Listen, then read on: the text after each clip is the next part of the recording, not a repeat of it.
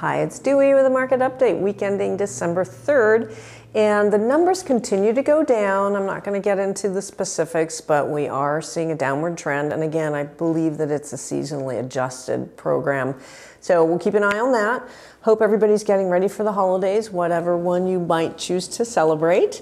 And in the coming weeks, please remember to take care of yourself as well.